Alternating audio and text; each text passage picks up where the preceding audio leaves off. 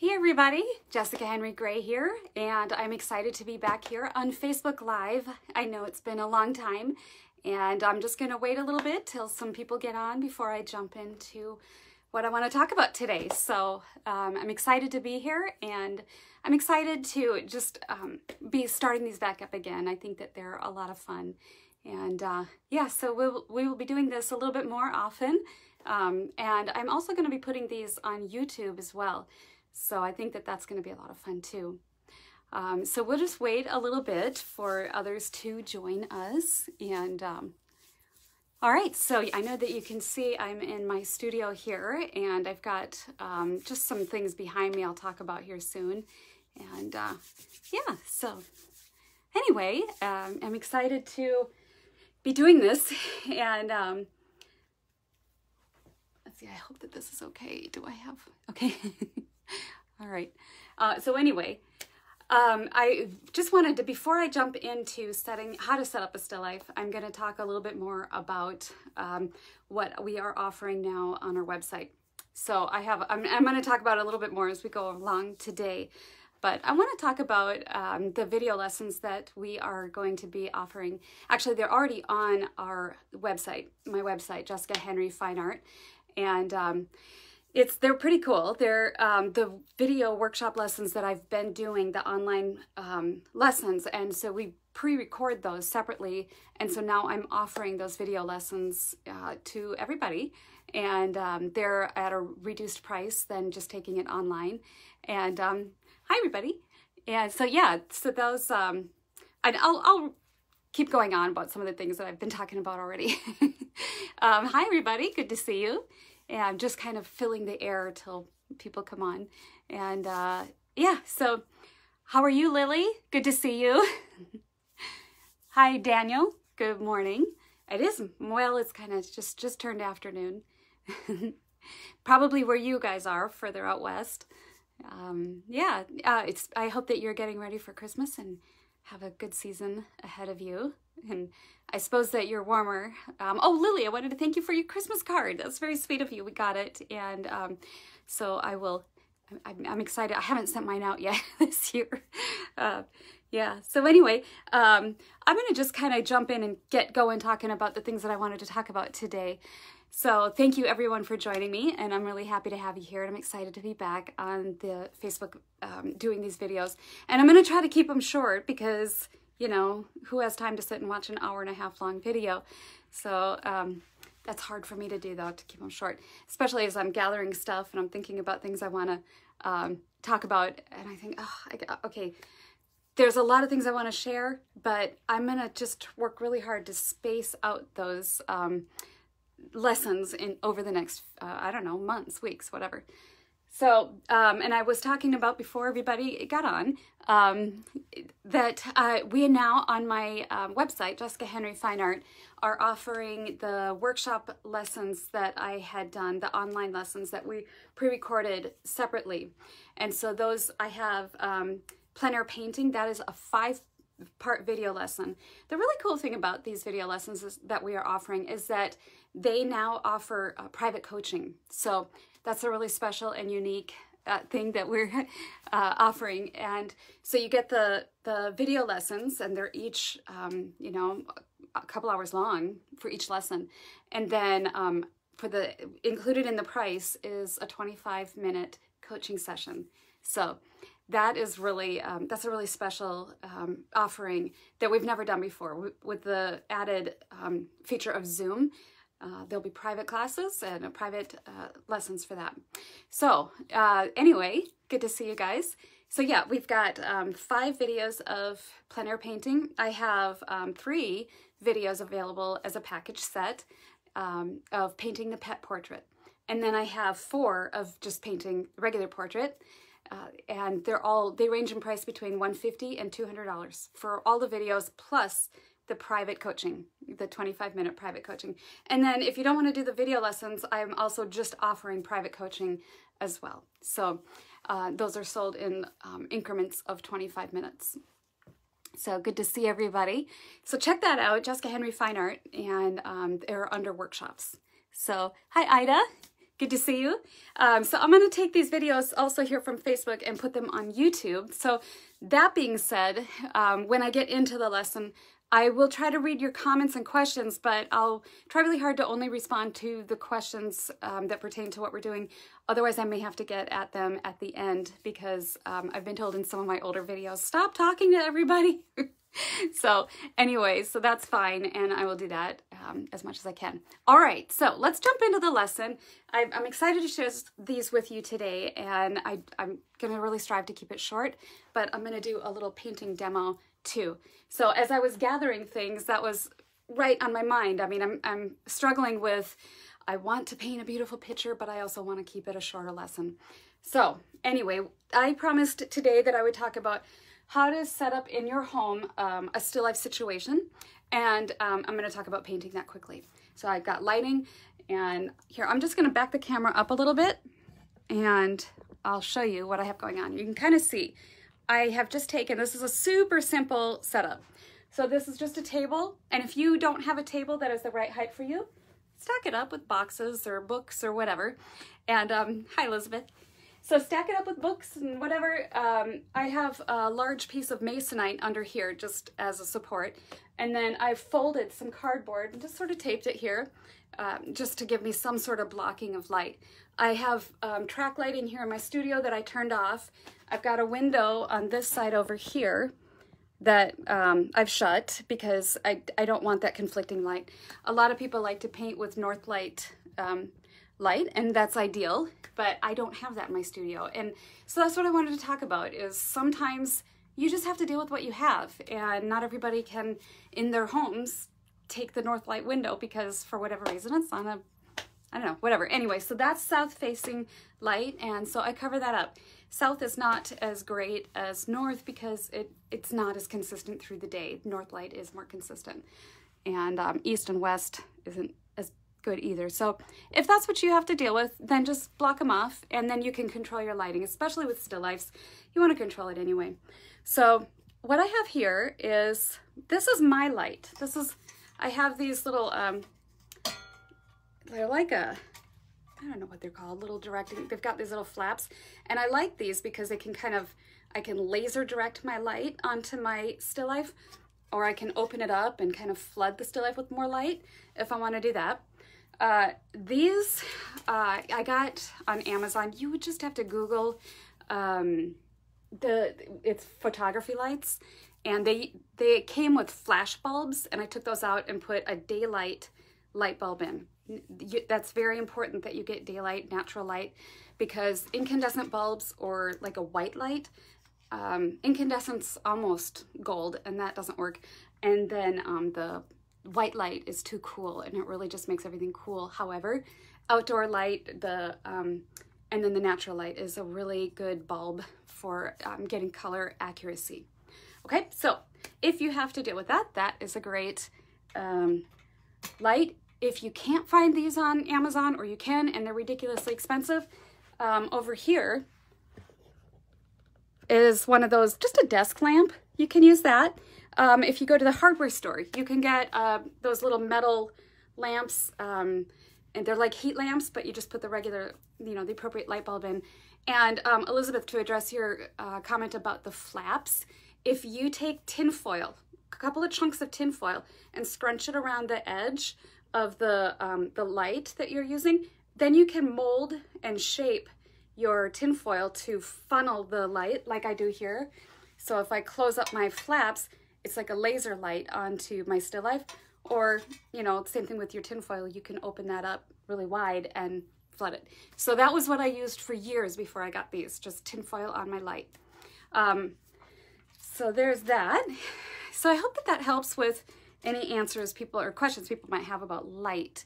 So just use whatever you have, block out as much as you can. For the sake of filming, it's always kind of a challenge because you'll see I have a little bit more lighting than what I probably would if I was by myself in the studio. I'd probably have a little darker. The point is you have to be able to see your canvas, and it's amazing how we have a tendency to kind of, well, it's light enough and it's pretty dark, and then before you realize it, you take the painting out into natural light and it just looks weird because you painted it in the dark. So Make sure that you have enough light on your canvas. Like I said, I have a little bit more than what I would normally like, just simply for the sake of filming so that you can see what I'm doing. Okay, so that is that. So when you are preparing for your still lifes, you want to gather a bunch of stuff and start collecting fabrics and go on treasure hunts and find things that interest you. But yeah, before I launch into that, I want to talk a little bit about still lifes in general. Normally I'm teaching plein air or something like that, but when we get into the colder months, I like to go indoors and really focus on still lifes and portraits, and then even working from photos. So I'm going to share those with you as we move along in these video lessons, because they are all essential. Everything ties together, whether you're working on a portrait from life or from photo. Whether you only want to do landscape, I suggest always learning to work from photos, because it challenges you, and you have to deal with, color, the distortions and the value distortions. Learning to work from still lifes from life teaches you how to really observe and get in and notice those reflected lights and soft transitional edges, and painting atmosphere and like the movement of light in your still life. What does that sound like? It sounds like a landscape. Well, all of the elements of painting a still life are consistent with painting landscapes or portraits, because you're dealing with the same ideas of dealing with near, far, cool, warm balances, hard edge, soft edge, contrast, and all of those important matters that once you get those under your belt, I'm not saying they have to be mastered, but you have to at least understand that they're essential. And then as you get more fluent in the process of painting, you pick up the reins of all those horses and you start driving them with a little bit more consistency and regularity. Okay, so that's my preaching about the importance of still lifes. So getting back into this. So as you begin the idea of setting things up, I want to encourage you to go very simple. And there's nothing wrong with keeping your still life simple, and keep it, calm, quiet, all of that. I think that people get hung up by the idea that your still life has to have a theme, like grandpa's memories or, Aunt Susie's, whatever. It doesn't. It really doesn't. Those are fun. And, I've got like teacups and I'm thinking tea bags and little flowers. None of that is really essential. Those ideas of telling a narrative still life are cool, but let's put those aside, because when you're developing your knowledge of still life painting, you have to learn about light movement, color, contrast, edges, atmosphere, and those critical things before you can start to try to tell a story. And then when you get those mastered, then it's okay to start playing with, old photos and memories and, the antique cameras and things that tell a story in your still life. Not essential. First, get the basics, and then you can branch off to those. Okay, so what I've done is I've gone on just sort of a scavenger hunt. It's a little bit of a challenge because, like I said earlier, I really want to paint an elaborate, beautiful still life, but we're kind of cuffed by the constraints of time because I want to keep the videos shorter. And this one may be a little bit longer because we're talking about everything else. So I have just a really nice kind of neutral piece of fabric. I love to start my still lifes with a piece of fabric. Of course, I have the confines here. If you're just joining, this is just cardboard taped like this. And I tacked a piece of fabric to the back of the wall. You can line the inside of this box with fabric too if you want. I don't, you can, but for me, the purpose of having this cardboard here is just to block out ambient light, and that's all. So I grabbed some stuff that I thought would make an interesting still life. This is all way, way, way more than I need, but that's what you should do. When you're setting up a still life, just grab a bunch of things. A lot of things that you think might make an interesting arrangement. Don't worry about if they connect. I don't care if you have a piece of garlic with a fishing tackle, whatever, who cares? The idea is to make something that is going to convey a concept. So by what I mean by a concept is, what is it you really want to talk about? Movement of light? You want to talk about contrast of textures? Do you want to talk about mood? Keep it all dark and broody with just a few highlights. Have only one concept. Have one idea per painting. And everything else is secondary to that one idea. Okay, so that's why it doesn't matter if it's you know, a fishing lure and a loaf of bread. Your ideas are what's going to create that beauty, because beauty is forever. A story is temporal. All right. So I have this knife in case I want to cut something. And I grabbed all these teacups because I just thought they were so pretty. And teacups are gorgeous in a still life. And I'm not going to paint any of these today. It would take too long to, I mean, we're always fighting the ellipticals and things like that. But I will be painting them as we go along in these videos. But anyway, so I'm taking these out. And I'll just set them aside, but I just thought it was kind of fun to have them in there and talk about it a little bit. All right, so I've got this really cool hammered brass pot, and I think I may throw that in. I don't think it would take too long to paint. And be sure that when you are setting up, I've done this more times than I care to admit. I've set the still life up from a front shot, like right here, and then I come over here to paint, and it's all different. So be aware of that when you're setting it up. Just that whatever perspective you're arranging it is the perspective from which you're going to be seeing it. Seems very basic, but you never know. Sometimes, especially as you're driving a lot of horses, you can get distracted with this or that, and before you know it, you're off track. So I have this beautiful little sterling silver little cup. I use this in my kitchen actually to put all my testing spoons by my stove. So there's that. I have this orange. I thought I'd slice that open. I've got some garlic, some shallots, and these really pretty grapes, and a white cloth. And I may play with these, but I'm probably not going to paint them all. So what I want to do is I'm going to move my palette just over here, out of the way. Got my jungle of plants in the studio, staying warm from being outside. It's kind of nice. Okay, so I like these towels. I kind of like the texture of this towel a little better than this fabric. So I'm going to move these grapes and get rid of that piece of fabric. So now I'm standing here because this is where my perspective is gonna be this way. So that's another thing as you're watching me paint.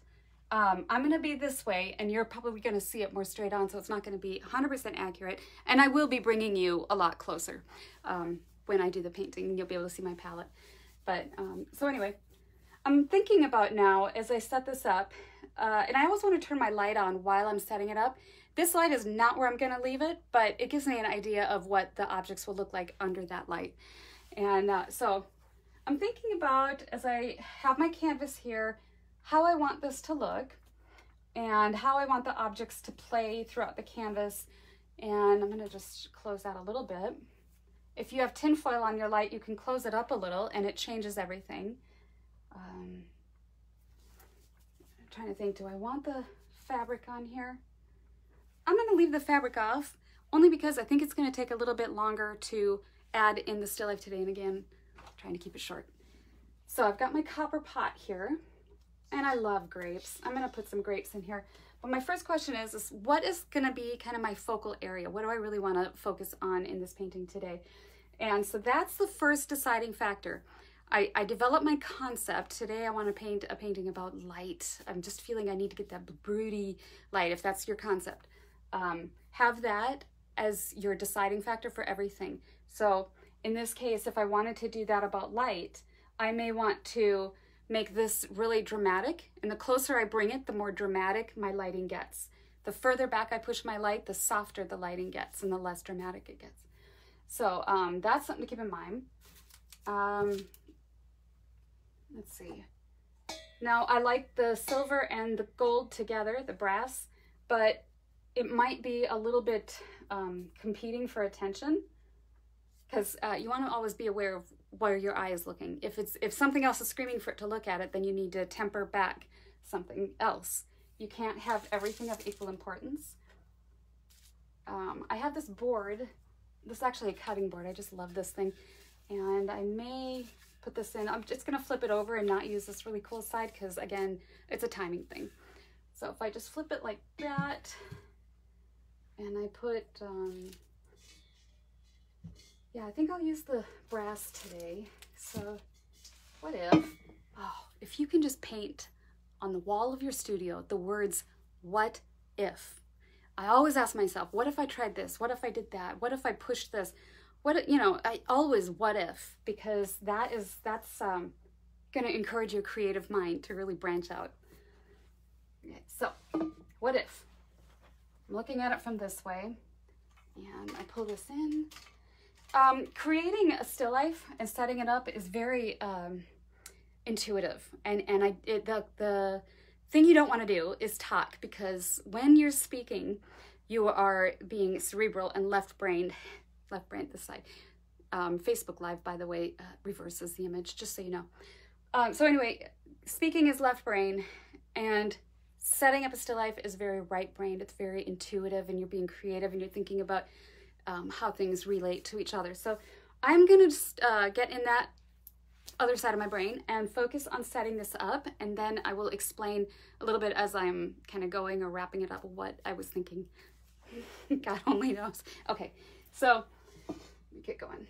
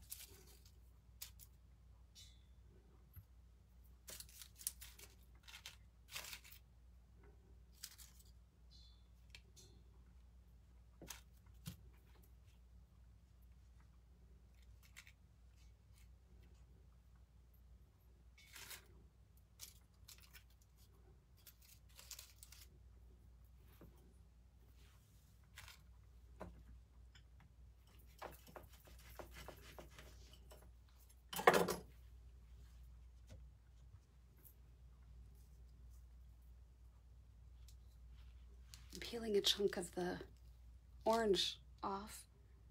I think that rind is really, or the membrane, kind of interesting.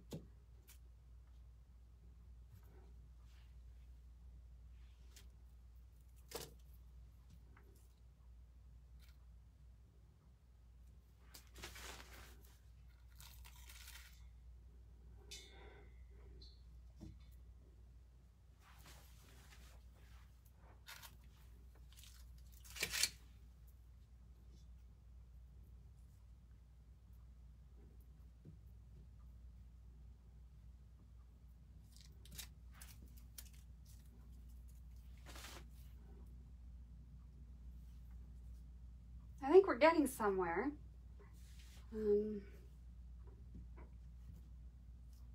I'm thinking too, if I have this leading it in and then cascading off, it makes it kind of interesting. I don't want it to look super staged. I think that it can tend to look formulaic, but I do want to make it, you know, an interesting decorative. It's kind of a very warm painting, or see, I'm already thinking about it as a painting. It's still like very warm tones. Maybe I want a contrast of something cool, blue. I think. I mean, the grapes could kind of be that, but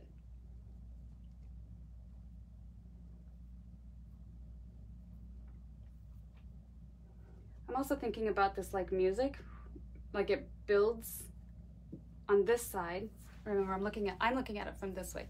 Music builds, and then it reaches the climax, and then it kind of fades off. And so I'm thinking about this last little orange peel in the shadow way back there. I don't know that you can see it. This little guy back here, and how it has sort of that sense of it being like a music, and so I'm thinking about that. Daniel, I'll get to your comment here in a minute. Let me think about moving this. I don't want this to be in your way, but what if I lower this? See, you can almost bring the light down to like level with it, and then shoot the spotlight up, and everything changes. It can look totally different by doing a few adjustments that way.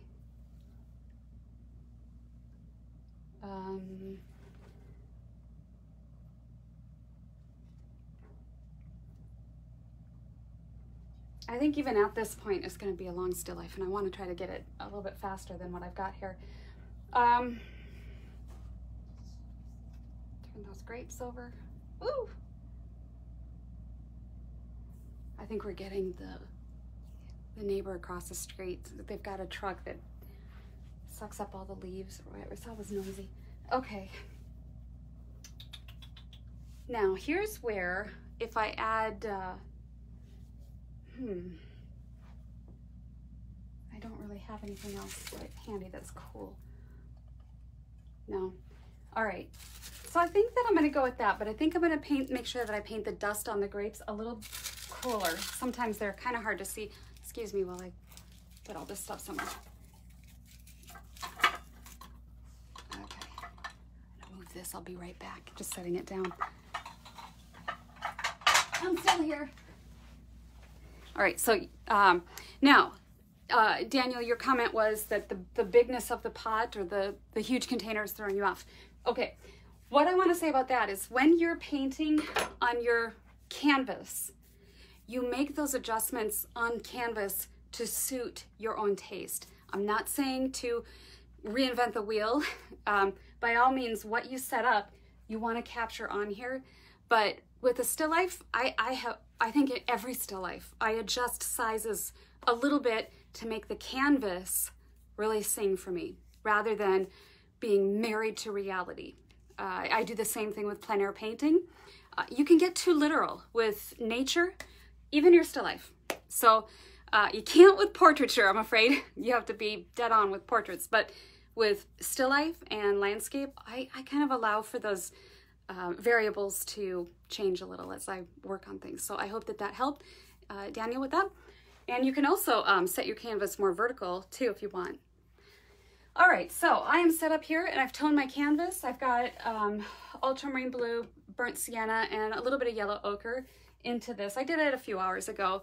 I could rub it if I wanted to and get some on my finger, but it's kind of dry to the touch. Not perfectly, but all right. So now I'm gonna bring you in a little bit closer and get myself set up. Oh, this is so fun. I missed everybody. I missed Facebook Live. I was actually nervous to come on today. I don't know why. Everything can go wrong. And you know, that's how it is with live videos. Things can always just go wonky and you never know. Okay, so I think if I put the camera right here, you can sort of see what I'm doing. Again, the angle's gonna be a little bit off. And if I sit here, get my palette. I already have my paints out. Ooh, you're not gonna be able to see my palette. All right, so I'm moving you back a little, and then I'll go like this. That's good.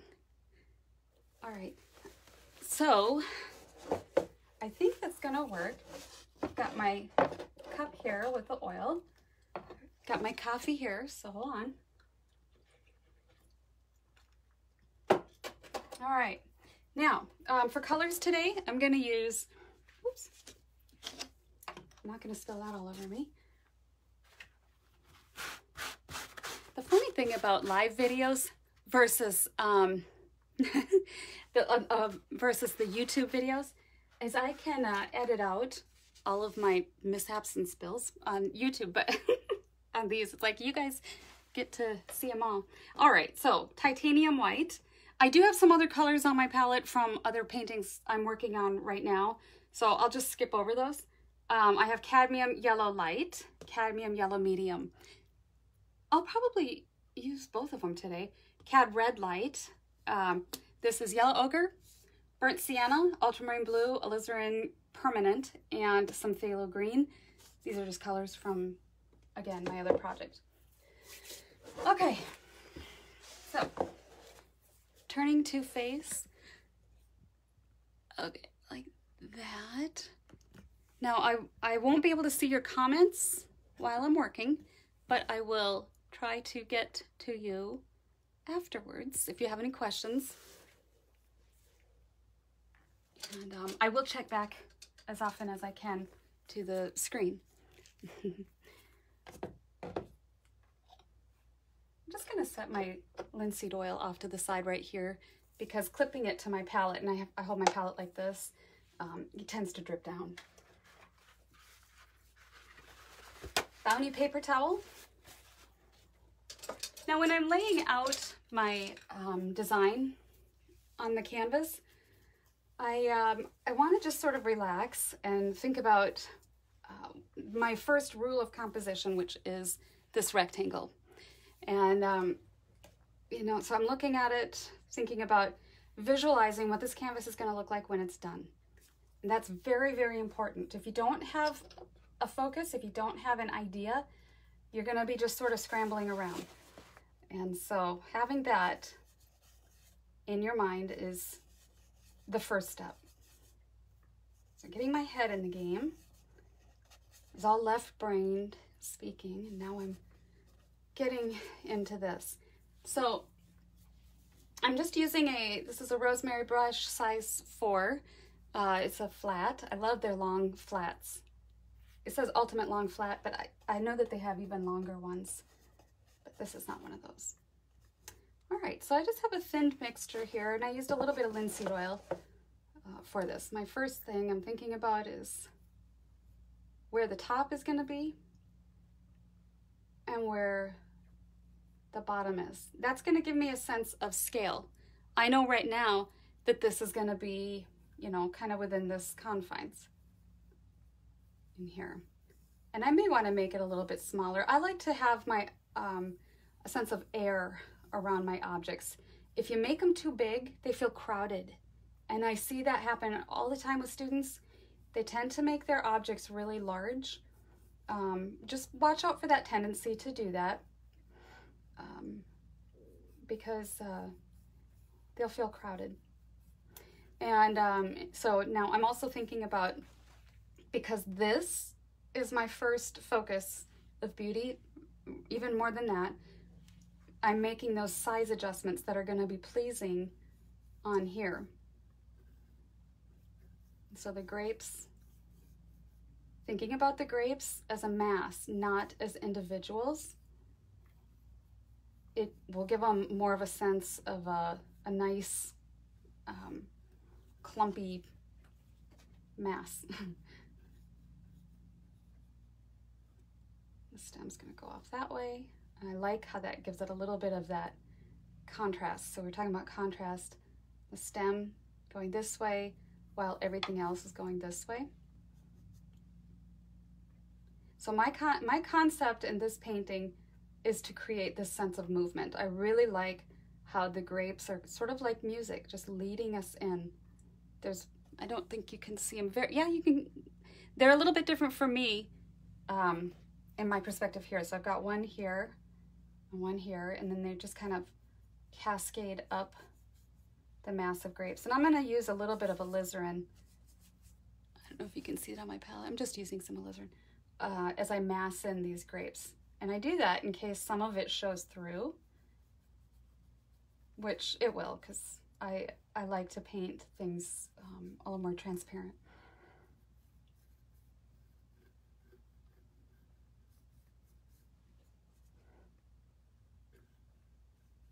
And I'm just thinking, okay, so if that's there,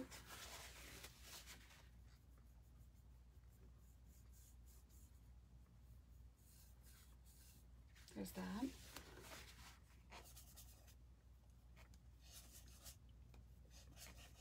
Always keep it all loose. Keep everything subtle. It's a lot easier to wipe off your paint with, like in this stage, if you're just using the paint to figure out where you're going. If you're going to use pencil and draw it on, then what happens is you end up filling in the lines, and it becomes kind of stiff, and it doesn't have a sense of life and energy. It more or less feels like kind of like a paint by number, you know, if it's just linear and it's a matter of painting one thing and then the next. So I'm massing out some of these darker anchor shadow places. And it's got this beautiful transparent, I don't know if you can see that on there a little bit, that orange wedge, the light's shining through it. That's one of my favorite things to paint. And this grape is casting a shadow, as is this one, pointing us back this way. And the shadow of this orange and these grapes.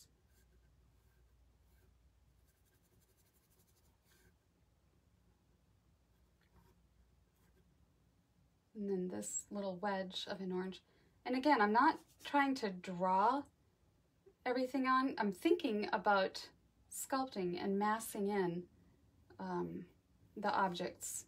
That's more important than anything else at this point.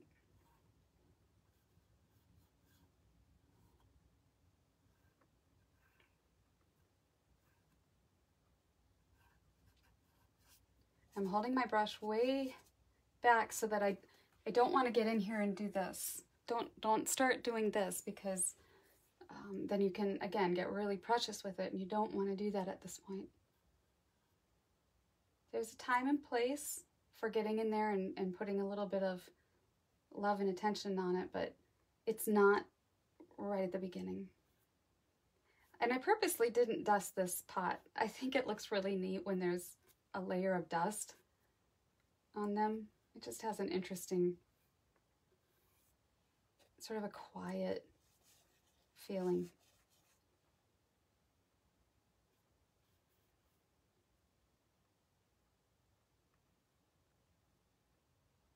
And when you're painting something that's very symmetrical,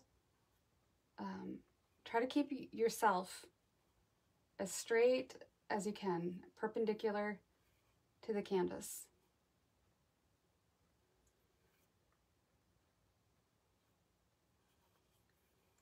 Looking at the shadow on this brass pot is darker than the background on this side. So be sensitive to those things too.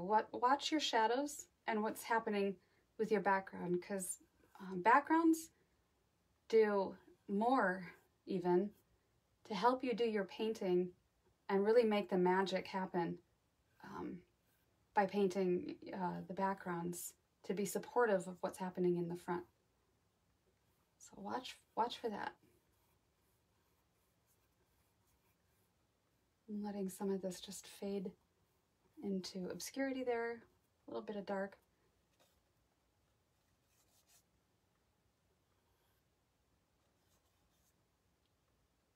And then behind this orange, always looking for places where edges can get lost too.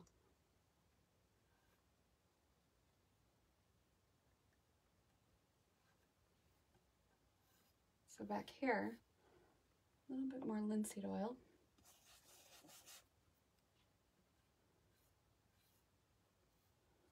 So that's where my last little orange is, the peel is going to be way back there. And let all of that just slip back there into shadow.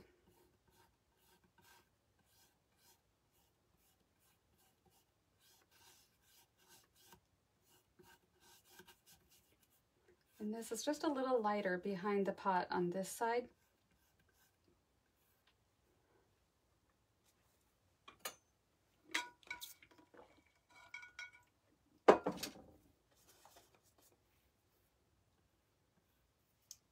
Really need a little more linseed oil.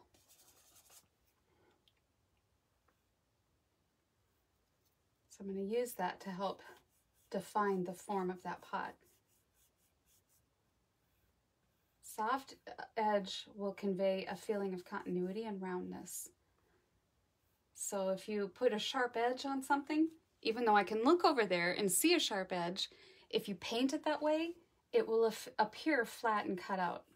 So you don't want to do that. Make sure that rounded objects have that a softer edge.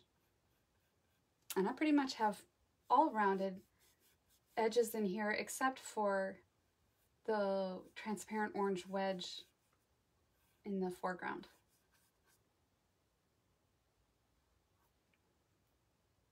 And this edge here is completely lost to the background.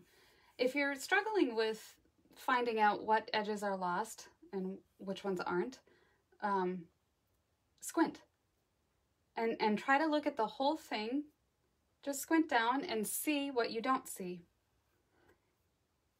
If you can concentrate on just looking at your center of interest when you're squinting, in this case it would be this passage right in here where the shine is on the copper or the brass and the orange. Just focus on that as you're squinting, and then peripherally look at everything else. It will you'll see it in a little bit more of the balance. You'll see your soft edges.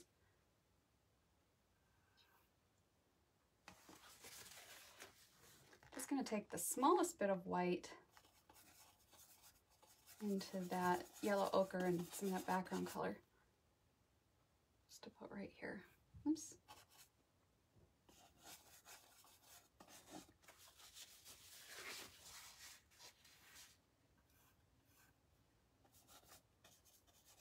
Don't want to overdo it on the white though. It can cool it down and make it chalky, and I don't want that to happen. But again, I do want the background to feel more cool because I've got an overwhelming warmth right here. And so I'm gonna try to just keep this cooler. Cool will recede too. Just like in painting landscapes or anything else. Remember, if it works for one discipline, it's going to work for all of them, because the concepts of painting are consistent in whatever discipline you're doing. Okay, so I like that passage right there where I painted that a little bit lighter. Okay, now on this side of the pot in the grapes, I'm going to use a little bit of the darker now, and I'll sculpt out the grapes and the pot with a darker paint.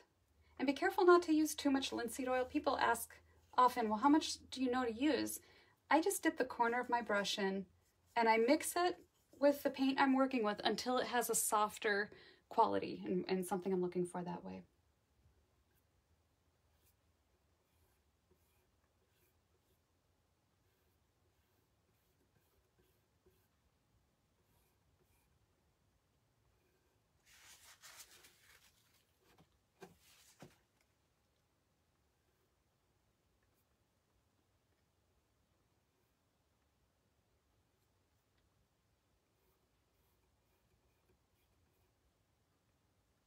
So I'm going to just paint around that stem.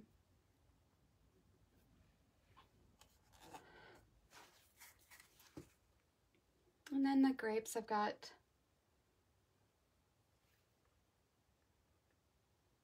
and I'm not worried so much now about the alizarin crimson. I'm just painting around the pile of grapes here.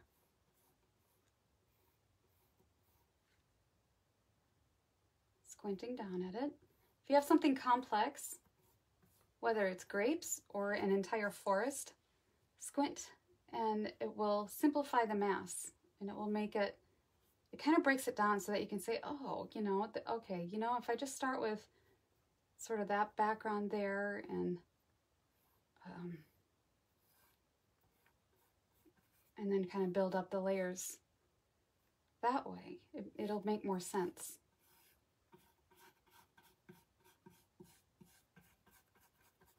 Now I'm establishing this value all the way over to the edge. That way I can get a sense of placement on my canvas too. And be prepared at any point, if you need to wipe it all off and start over. You want to, don't be too precious with your painting. My art teacher always used to say, Harvey Schrader, I don't remember the exact verbiage, but it was, do every painting as though it's going to be the greatest painting of your life, and yet be willing to destroy it. And that's a great attitude to have, because you won't get so precious with it that you're afraid. And it's as soon as you start being afraid that you start making mistakes.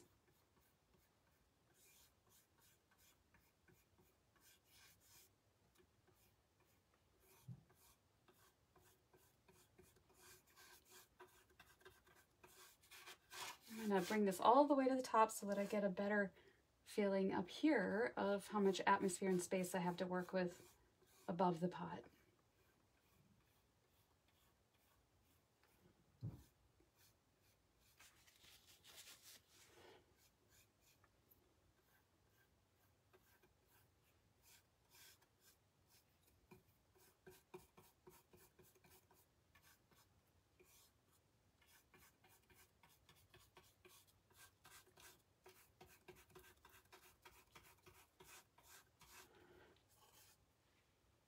And it's important as you're painting to enjoy every step and every stage and every process, because each approach and each step of the process, you want to enjoy it because it's important. Each one is important.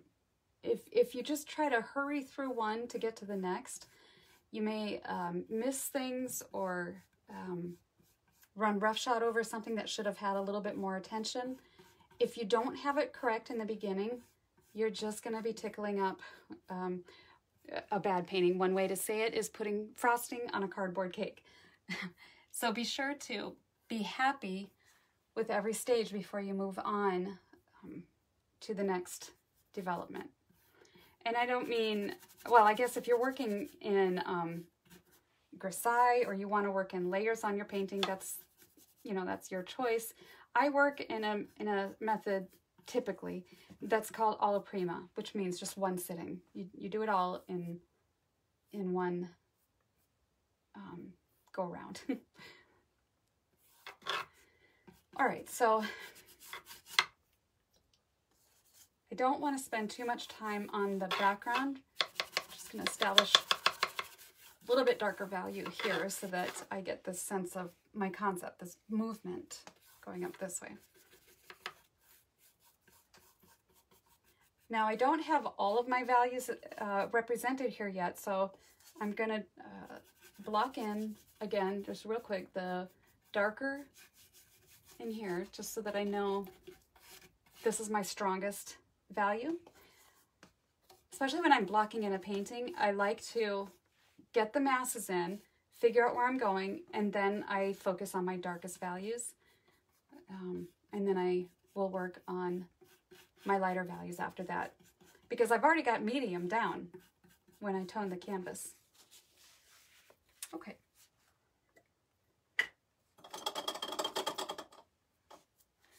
So at this point, I'm going to get some of the lighter areas just featured a little in and around here. So I know that this orange here is going to have some very predominant whites, and I hope you can see that. Maybe I can, if I put it like this, maybe you can see it a little better.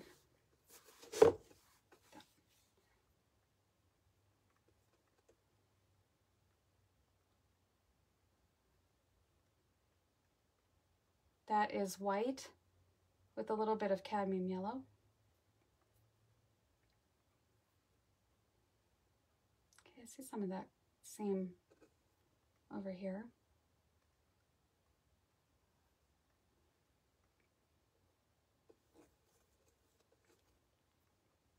And then as we come around, that orange picks up less light and it gets a little darker. I don't know that you'll be able to see all of that, but when I share this picture on Facebook when I'm done with this, you'll be able to see it a little better. And of course, it'll be reversed because the live video always reverses things. And no, I'm not left-handed.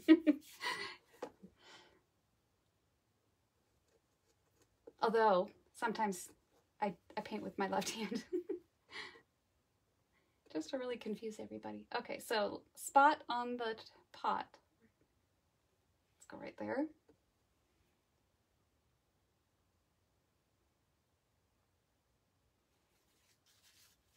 And it has a nice sort of meandering tail. And I have a lot more to paint on this pot, but it gives the whole thing a sense of form, as well as down here on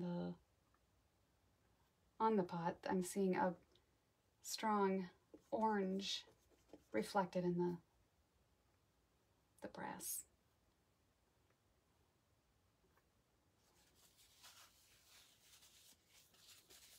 Okay, now just going to come back and kind of mass in a little bit more for the grapes. I've got my alizarin permanent and some cadmium yellow. Cadmium yellow is, I call it my sunlight. It also is what I use for transparency. So anywhere that light is affecting something, my cadmiums work great for that, because they just seem to glow. Again, just massing, thinking about the grapes as a mass, a solid mass.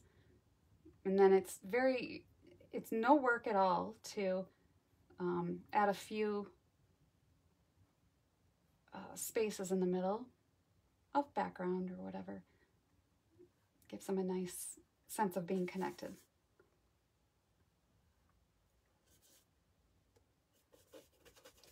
And this grape up front is quite a bit darker.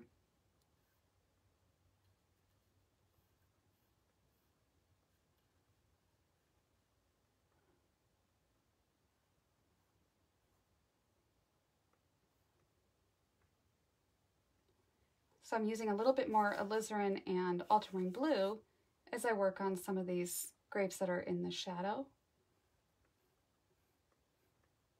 Just right into what I've already got there. Right over the top of that.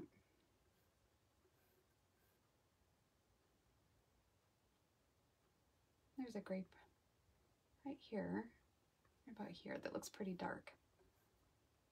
And another one over here.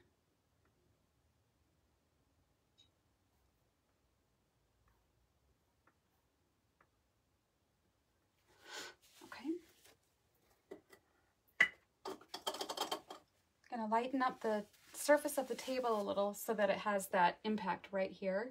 Now I'm going to take a little bit of artistic license and brighten up the surface of the table just a little more.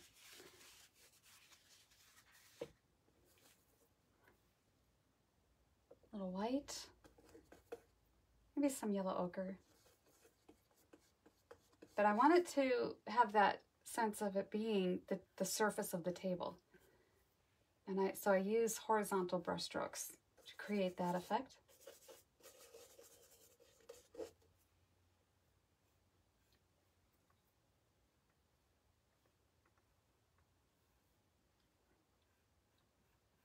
Always being aware that as it goes back, it's going to get softer and darker and cooler. And same thing with painting landscapes.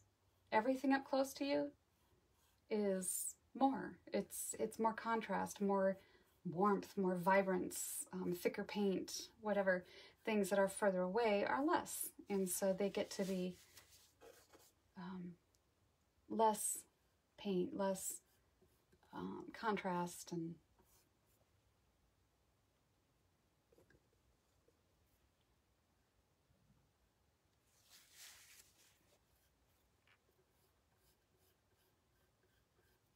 now that's just a little bit more intense on the surface of this table than what is over there. So I'm feeling a little better about that, because that's all I wanted, just to lift the tone of the canvas a little more and create that illusion.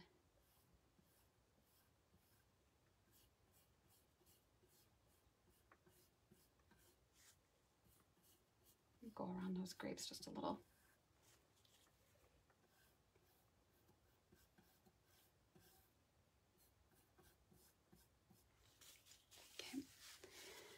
Alrighty, now the orange. Let's get some really great transparency and that illusion of light coming through there. One thing about working from nature, if you had the still life set up before you and you were using natural light, which again is always best if you can do it, you are also kind of constrained to the light's going to change on there, so you better grab it And then I always recommend painting those temporal things first. All right, so, or if it's going to decay. All right, so let me focus on this. I've got cad red and cad yellow for this orange.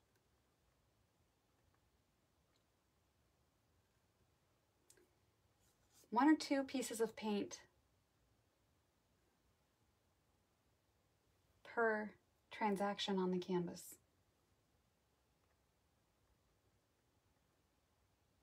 You don't, if you keep going with what's on your brush, it can tend to get muddy, and people are always asking, how do my paints always end up looking muddy and I don't know what I'm doing wrong. And I said, well, how many brush strokes are you, and I just watch for a while, and you can always tell they pick up the paint and they do 47 brush strokes with what's on the brush. And I said, well, that's why your paint's getting muddy, because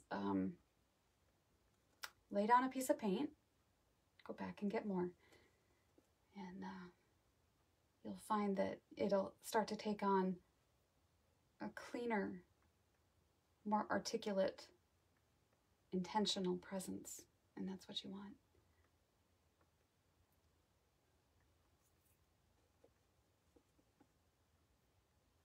I'm going to add just the smallest bit of white where the light is just filtering through that corner.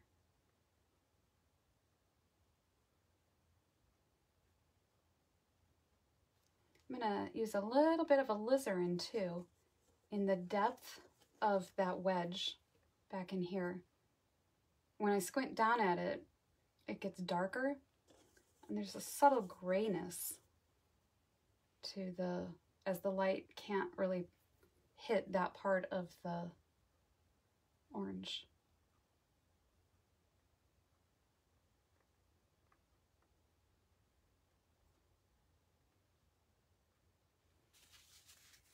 All right, now the peel of the orange as it comes down, that takes on like a darker gray, and I'm gonna paint that real quick just because it gives us a nice contrast. So I squint down at it to try to establish exactly what color that is. I'm seeing a little bit of warmth, some yellow ochre, burnt sienna into my gray mixture. Let's try that on. Oh yeah, I like that. And I see it back here.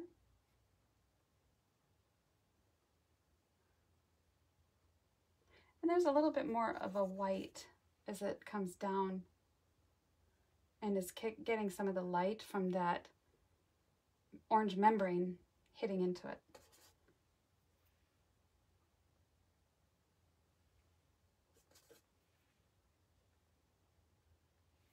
But that sudden opacity next to all that transparency is just a lovely contrast.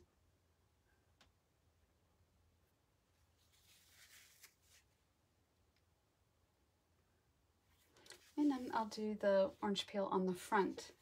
Now that is going to have a little different texture, or different feeling overall, because it is, it's opaque, it's not transparent. So the shadow of the orange, I've just got a little bit of burnt sienna and blue into that. And a little bit of the brighter orange on the outside. And that did not get very bright because I think I had some of it on the brush.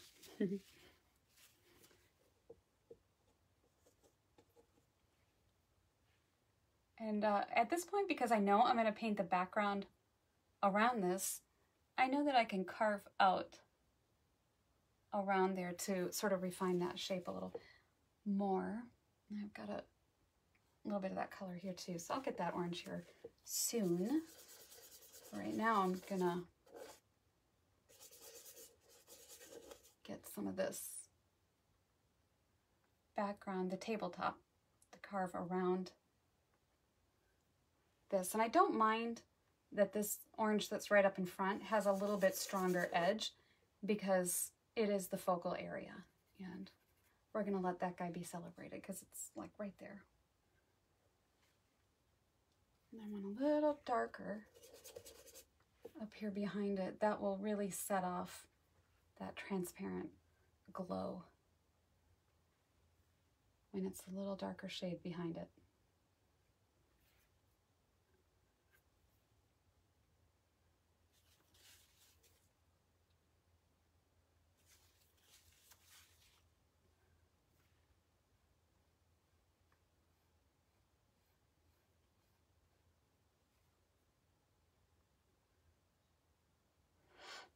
And then over back here. Just as it serves an anchor. I don't want to put too much dark in the thing, in the whole overall.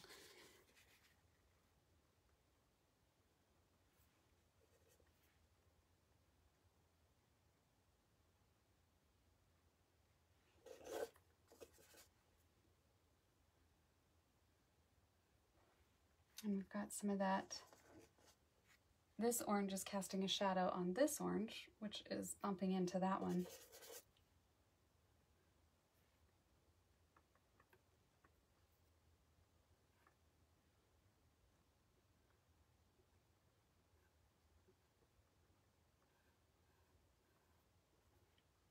Okay, so I like how those two are working together.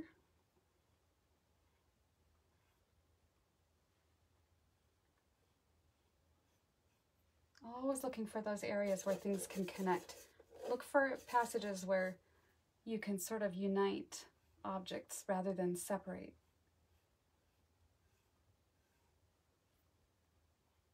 That will give your painting a sense of unity.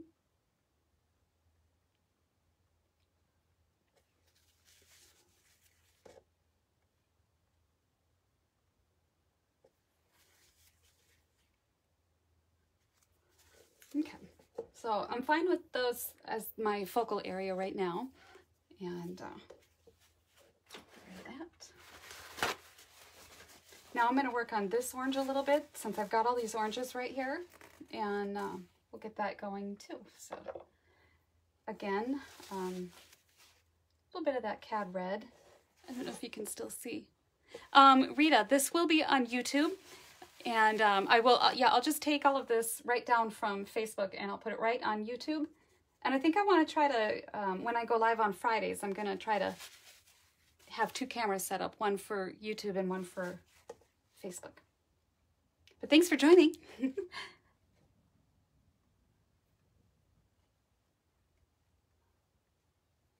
So I'm just laying down these pieces of cadmium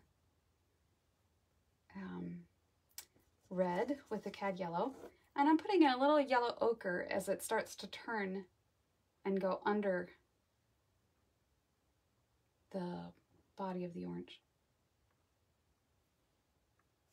A little bit of dark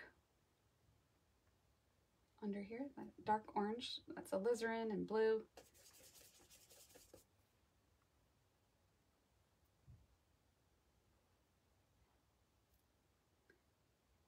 I'm trying to also be aware that this orange wedge has to appear to have come from that orange.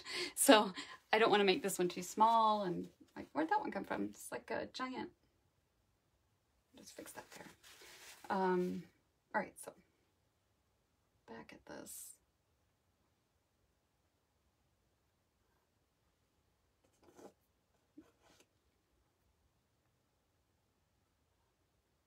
Just lay down pieces of paint. The nice thing about painting with small pieces of paint is that you're not committed to a big pile of paint. You've got to get it all over the place, and you just have, they're like pieces of the puzzle, and you get to sort of play with it. And does this fit here? And no, well then take your time and go back and, you know, fix it. Put a little more piece down right there.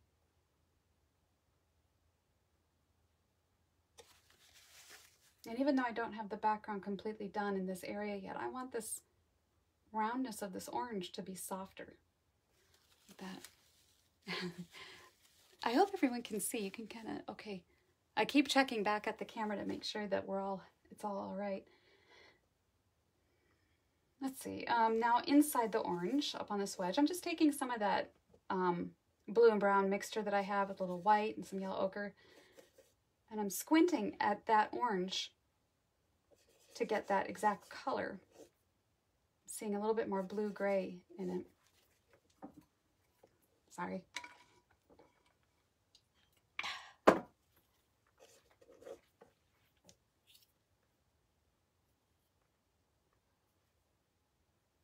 Little piece of paint. Is that right? Let's try. Maybe a little lighter. Lay it down. A little lighter. Nope, I think right along the edge where the cut part meets the lit part, it's a little darker in there. Always gauging, is that okay? Is that, you know, should I pull that back? Should I, again, the same old question, what if? What if I pulled this down? What if I darkened that? What if I added some alizarin, you know? A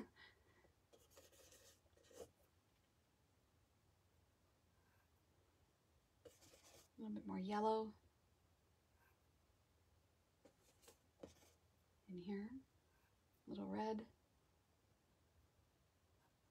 I want it to feel like an orange rather than look kind of cut and dead. When I squint at it, I can see a lot of variety inside this wedge, but if you squint, you don't see quite as much of all of the subtle changes, which is very helpful because that can be overwhelming. There's so many paths you can go down for mixing, and I always try to say to simplify your world as much as possible. Life is too complicated. Okay,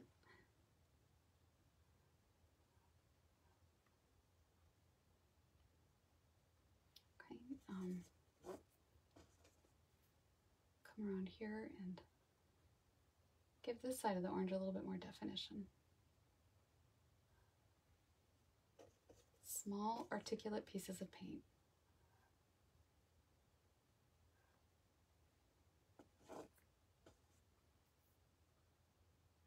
And surprisingly, for a round object as an orange, I'm seeing subtle little angles. And I always try to dig out angles wherever I can find them, even on round objects and trees and wherever, because it gives it a sense of solid structure. Whatever it is you're painting, a person, anatomy, whatever, the world is full of sharper and subtle angles that just have a nicer sense of form.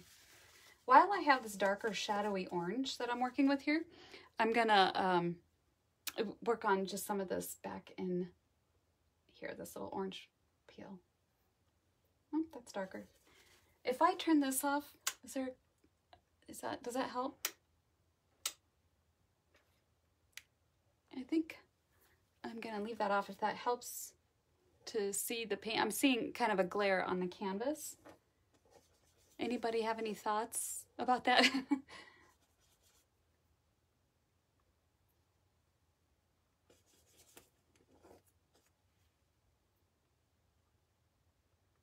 If I need it back on, I'll turn it on. A little bit more blue. I'm gonna make just a bigger pile of gray here because I do use that gray a lot. And back here in the back here in this little orange peel, there's some gray that's just a nice subtle gray inside the peel.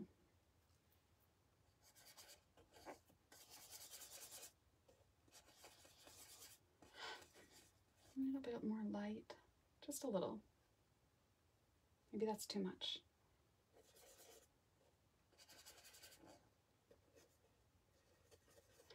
And that's another reason I don't pre-mix all my colors on my palette before starting a painting, because first of all, you don't know what you're going to need and how much of it. And by pre-mixing it, you presuppose that all of your decisions at that point are accurate. And then you're committed to using them, which I prefer the more organic method of what I need, I mix. Sometimes when I'm doing plein air and I see a passage of a bunch of greens, I might mix up in that process of the painting a few piles of greens just so I can quickly grab into them, but I wouldn't just mix them up ahead of time.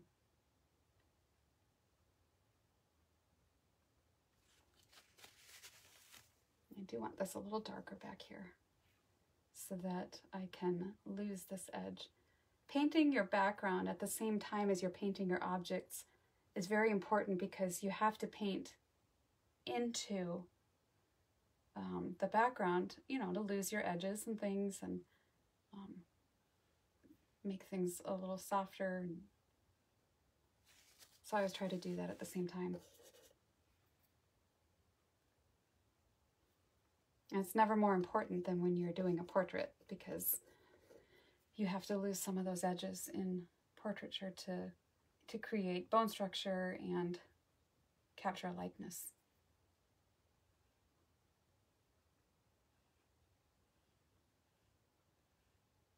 And every part has to matter to you. You have to care. Because as soon as you stop caring, like if you get tired or you're getting distracted or whatever, it's time to stop. Just stop for the moment, for the day, whatever. But do not keep going if you're getting fatigued or you find, I hate this, I don't care about it anymore. This is a dumb painting, why am I fighting with it? So that's always best. You're just gonna aggravate yourself more. And there's nothing wrong with feeling that way. I think everybody's felt that way.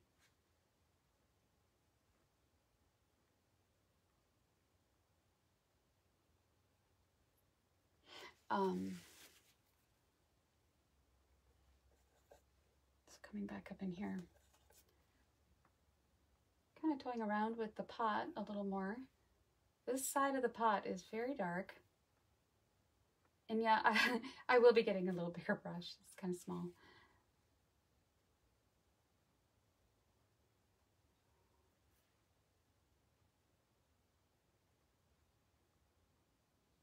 And I'll get back over here.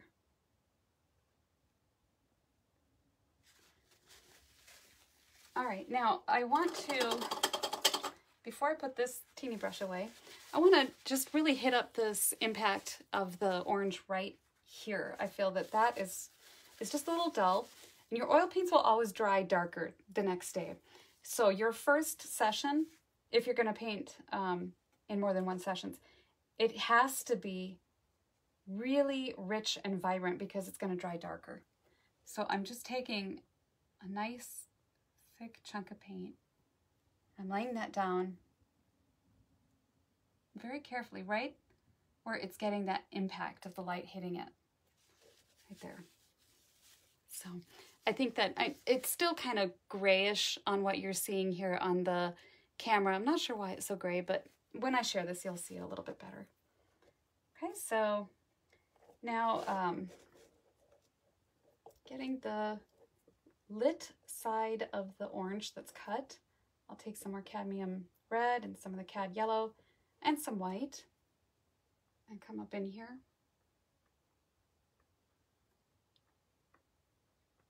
Again, squinting down at it. Down here where the light's really hitting it, it's very yellow.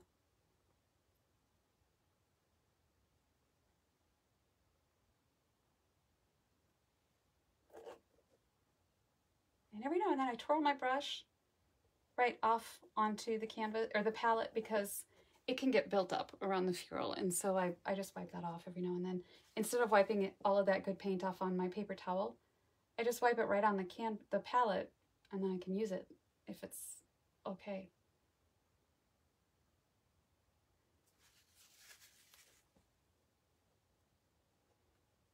So now I'm taking just a nice buttery white and yellow to get the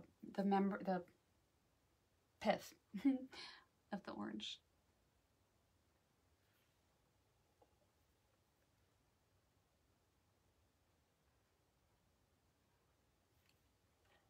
Let's get that a little bit.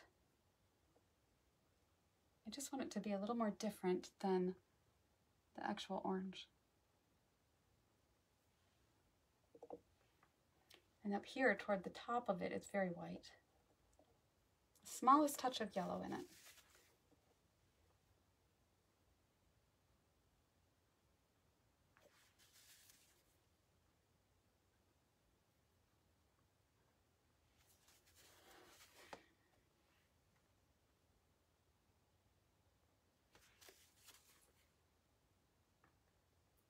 Now, where the light is hitting the wet part of this orange, I'm going to put just a little highlight on it to indicate those shines. And I like to use sort of a blue and white for that, because if I squint down at those highlights on the orange, it sort of has that appearance of being sort of a light, very light blue. So this brush is almost dry. It's very like a light blue on there.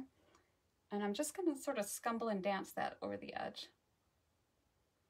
to indicate those little cellular things in the orange. You probably can't see it on here, but I will show you when I share it. So a few more little zingers, and that's okay. Maybe a little bit right in here.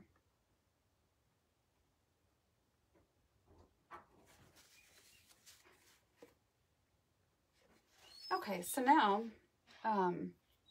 while I've got it, there's just a few little back in here. I just want to suggest a little bit of light coming through and hitting this back orange. Just for interest. Almost one of those things that's sort of in the shadows that you look at later. Oh, that's cool. That's way back there.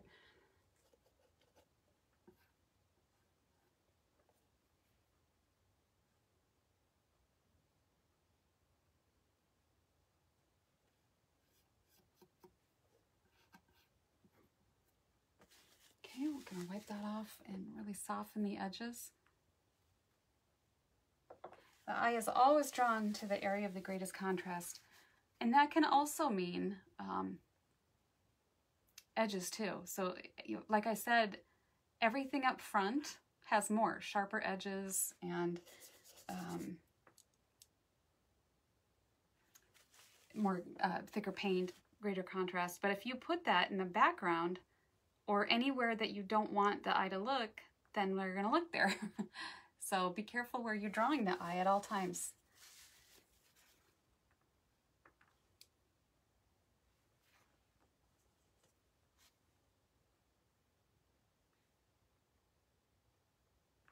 Just keep it really quiet.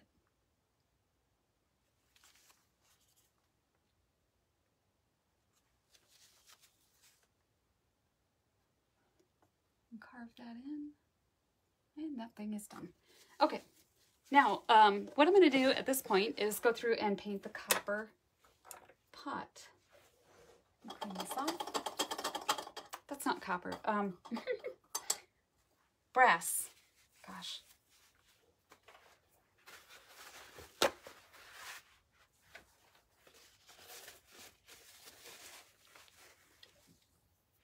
So squinting at it. I'm squinting down. I close one eye. This is what I'm doing. So I close this eye and then I squint with the other eye, and that helps really reduce it to simplified values and colors. So I've got my dark pretty much established in there. So I'm going to just take right into this yellow ochre mixture that I had here, some burnt sienna. Maybe I'll tone it down with a little bit of gray. And I had that burnt sienna ultramarine blue mixture right here. So I'll take some of that. Let's tone it down. By toning it down, I mean make it less vibrant. Less, take the chrome out, the chroma. That brings down the energy of the color down to manageable levels. So this is that burnt sienna, yellow ochre mixture on the top where the light isn't hitting it and it shows some rounded form. And back here it pretty much just got lost to the background. I really like that feeling of losing that.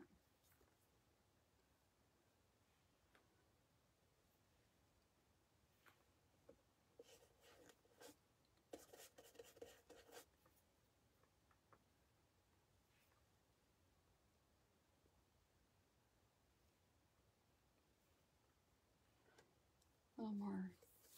Take some yellow ochre and some cadmium red.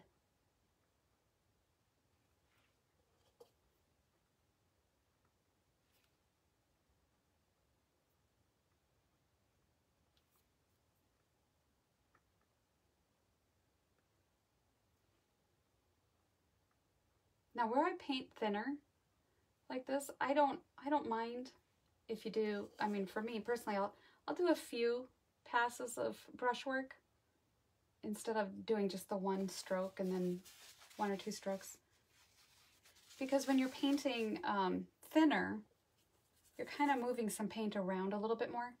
Whereas when you're painting thicker, you're applying the thicker passages of paint onto it.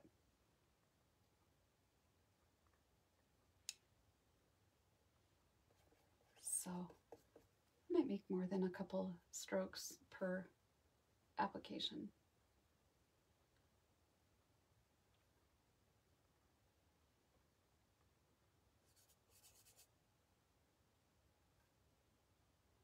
Yellow ochre. A little cadmium yellow as the pot starts to turn and come into light a little bit more.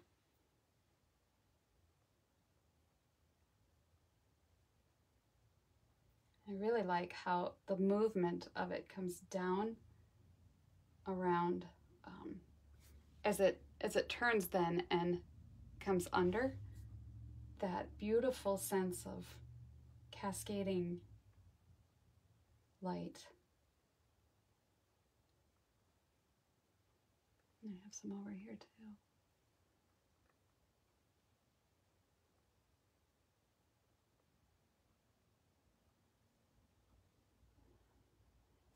Under here. Again, where that's turning and going under.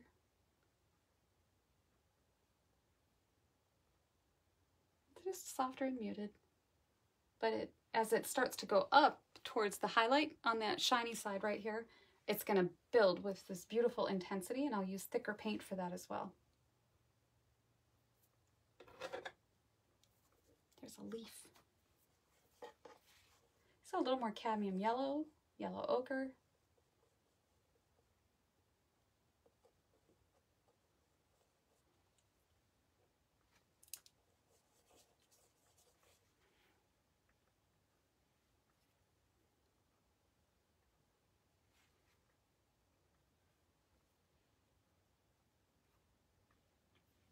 You can see some of that up here too.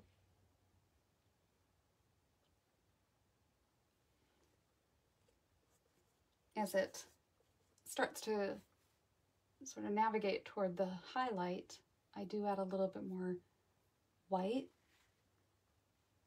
to it.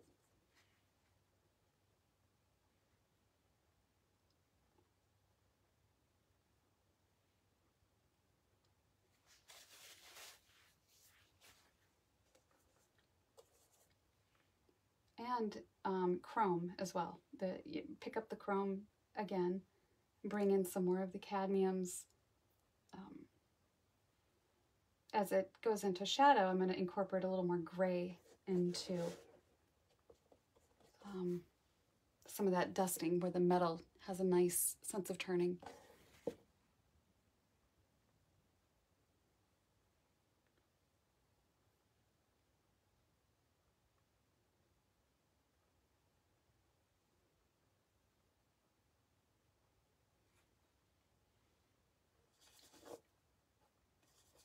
getting a little bit of the white and the blue. Right here in front, I'm seeing a lot of that gray, just gently dusting over the metal.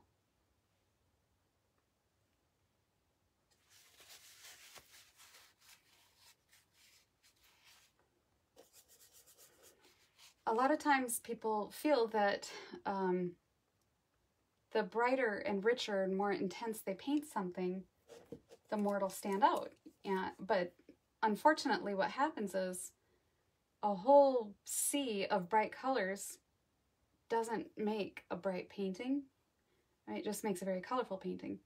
But if you select passages to be bright and then let others play second fiddle to that, it will have a stronger impact and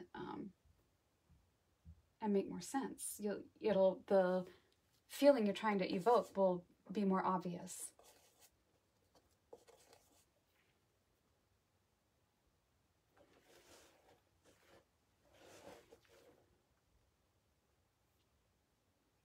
So again here, I'm thinking about the edges of the pot, and as they slip into the background to show form and the roundness of the pot.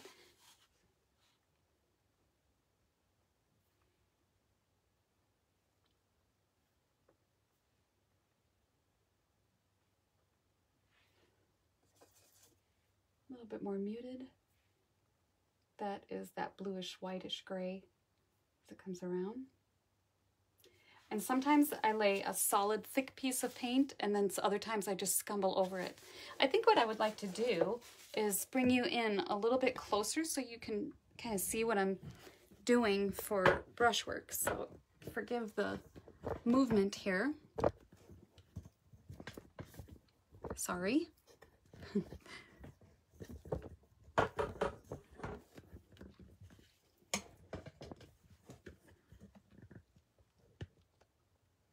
Okay, so now I definitely will not be able to see your comments, but I think it might be more helpful to be able to see it up close. Okay. Nope, that makes it a glare for me. All right, I think you're okay that way.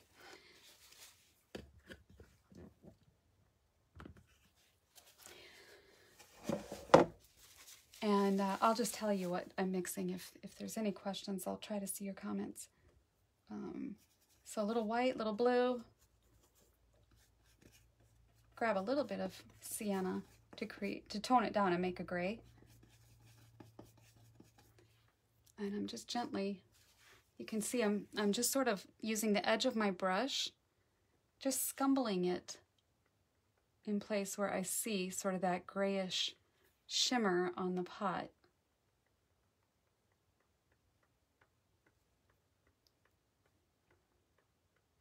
Right up in front here. And I also see a dusting right here.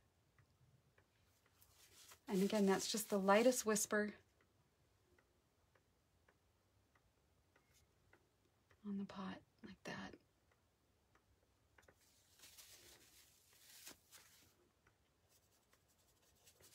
And the smallest bit back here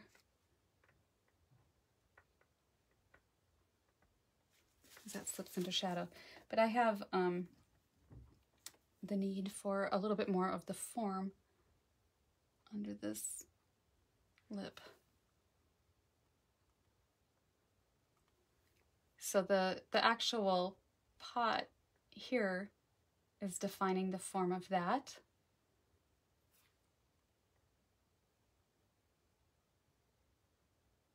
And then on this side, the background is defining the form of the lip of the pot.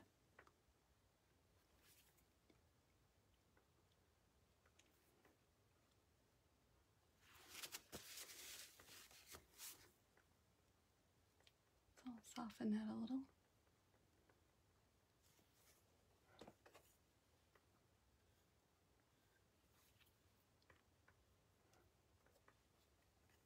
A bit of linseed oil in here.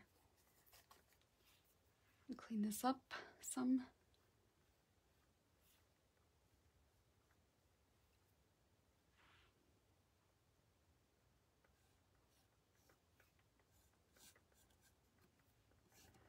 all of the noise in the background of all of this can distract from my overall concept. So every now and then I'll just stop what I'm doing and sort of take a mental break and come back and clean up my background. Just a little.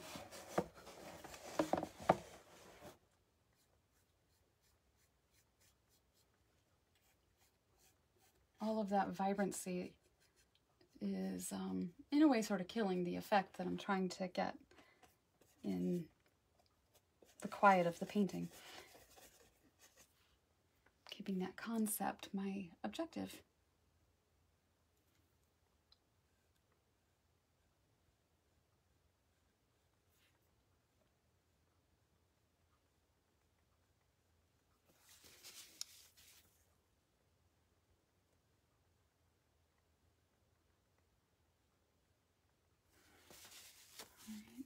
Darker all the way down in the pot. This has such a lovely form.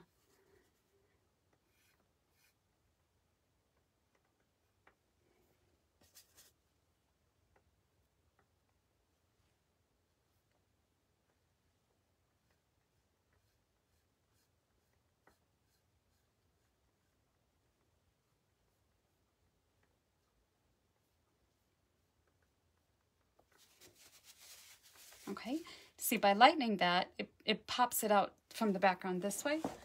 And then again, as I come on this side and darken it, again, it helps really to define the shape of the pot.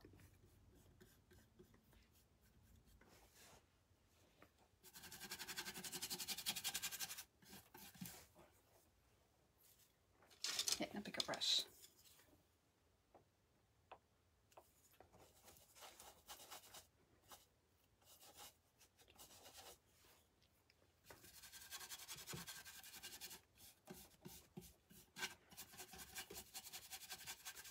I don't mind if it's thin, I just don't want it distracting.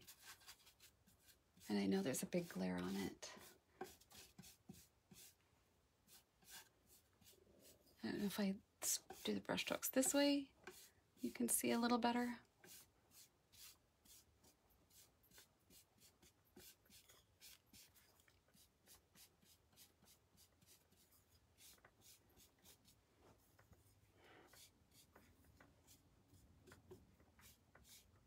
But one thing I want the background to always do is to be supportive of the foreground, which means if it's drawing my attention, then it's not doing its function. If I'm looking at it, if I'm cognizant and aware of it, then it's pulling my attention back there, and I don't want it to do that. So the background always should be allowing you the freedom to stay in the foreground.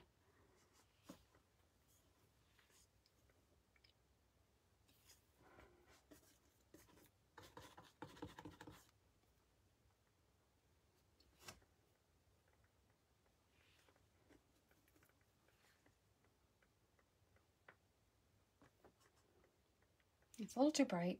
Just going to tone that down with some yellow ochre. Yellow ochre is such a wonderful color for neutralizing chrome. Whatever your chrome situation is, it's so great at just toning it down, making it less screaming at you. It basically does, shh, calm down.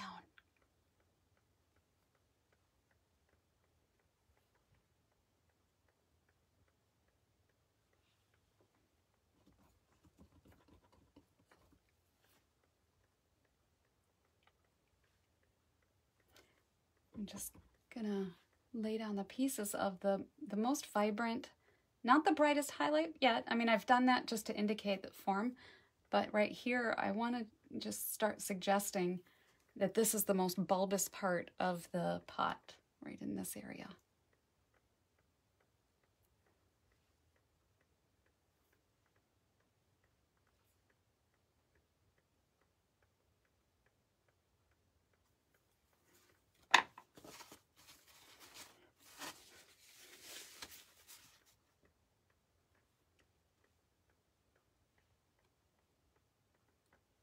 And I mean, if I have more time and I wanted to take more time to really get that hammered effect of this metal, that would be fun to play with.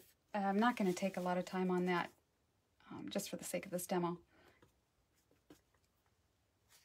Also, I wanted to let you know, all of the demos that I'm going to be doing here on Facebook, I'm going to be offering at reduced prices for the purpose of these as an educational purpose.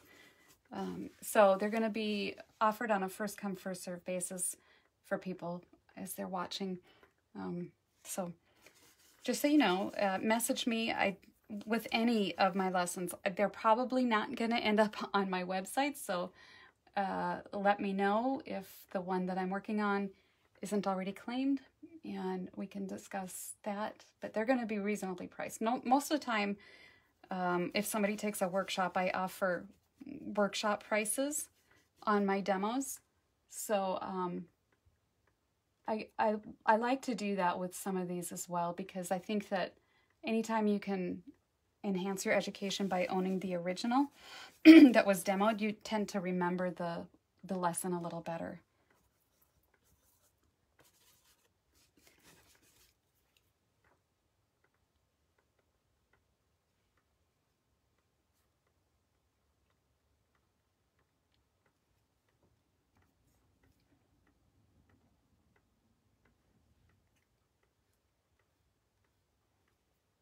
So we're going to let that just go off. We're going to let that side just go off.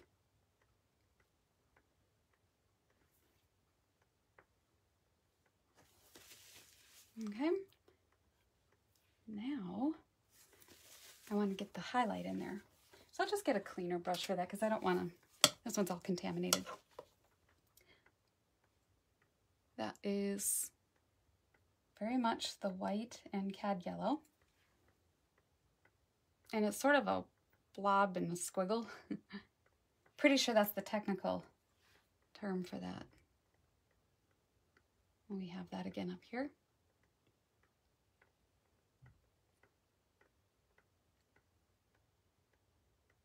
Because it's hammered, it's not perfect.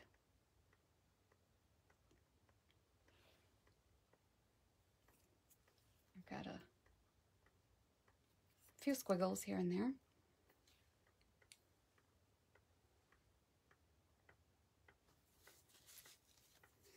All right, one last little highlight on the rim of this that I think it needs.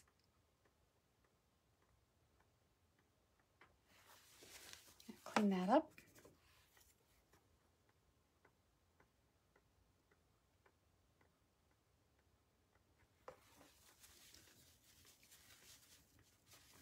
Okay.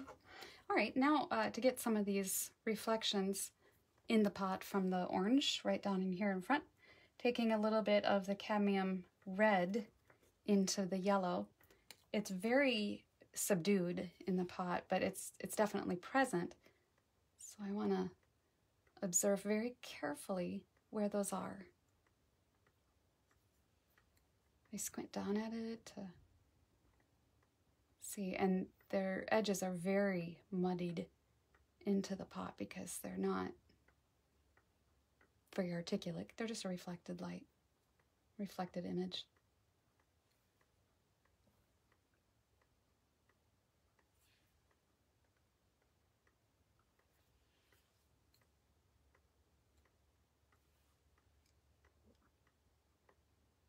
And coming up on this right there, that peel there. And then of course inside this orange is a different color in the pot.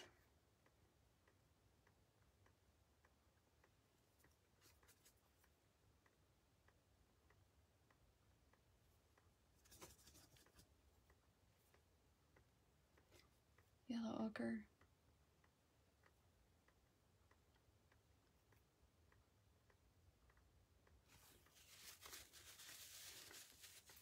We got a little bit of light. It's a little lighter right here. And right in there. Okay, so now I'm gonna just pull out a little bit more of the darker that was around here that I had but ended up painting over it because I had it in the wrong spot.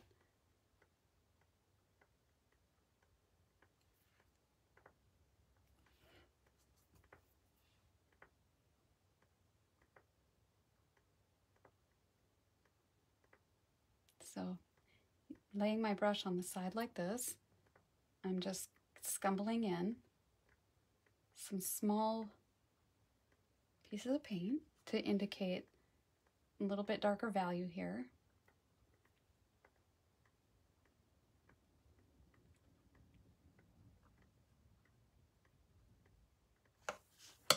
With some alizarin behind this orange. Oops.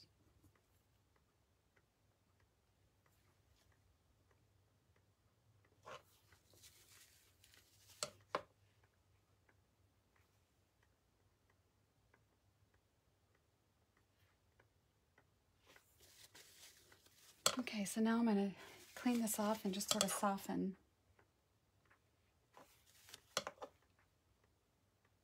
this effect.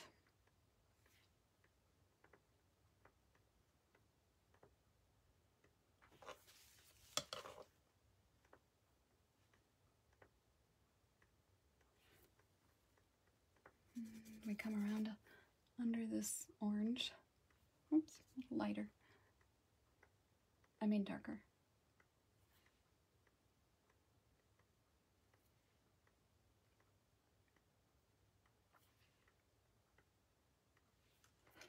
And then way back here it gets really dark.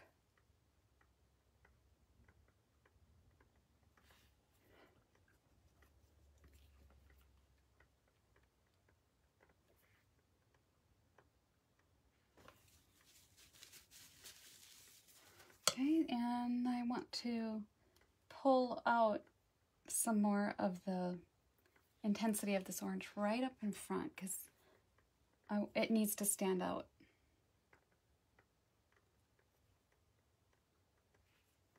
Right here.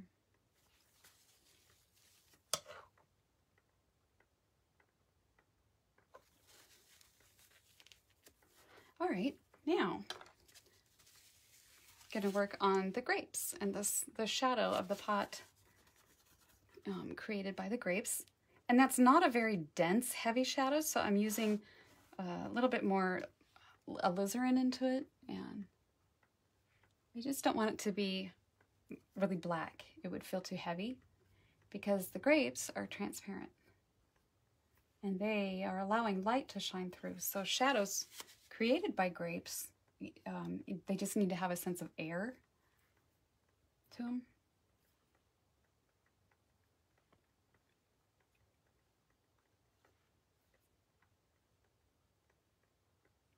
We'll let this shadow just sort of bleed down there.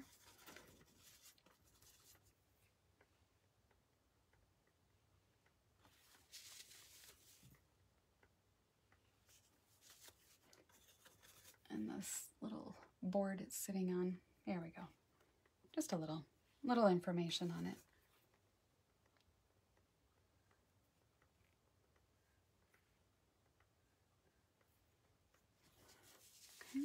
Now, the key to painting grapes is to, I'm going to back this up a little bit, is again to think about it in a mass, as a mass. So we'll angle it like that. I hope you can kind of see, there we go, kind of see both.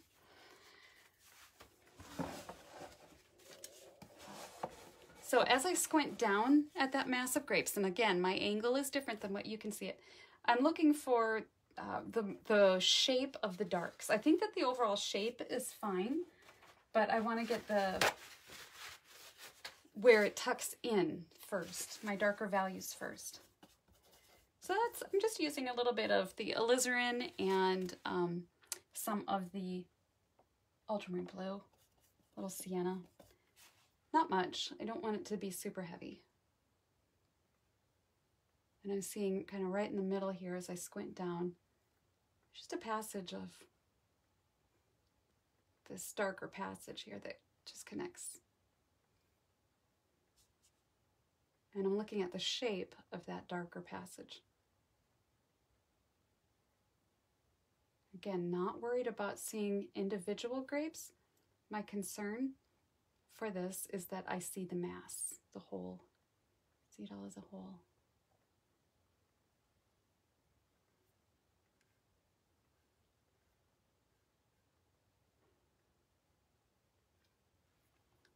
Okay, now,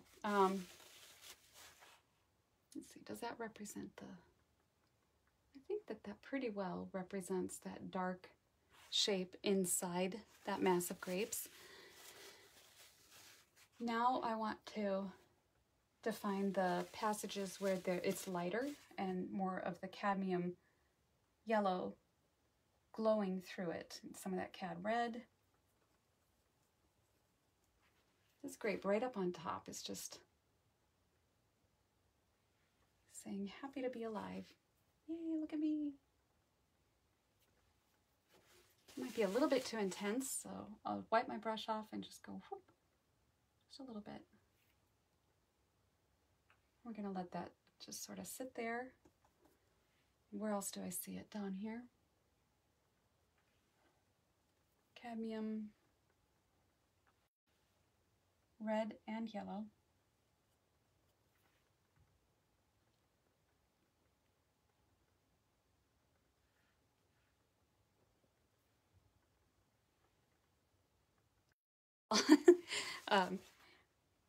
All right, so a little bit more of the cadmium red and some of the alizarin. Let's take some of that.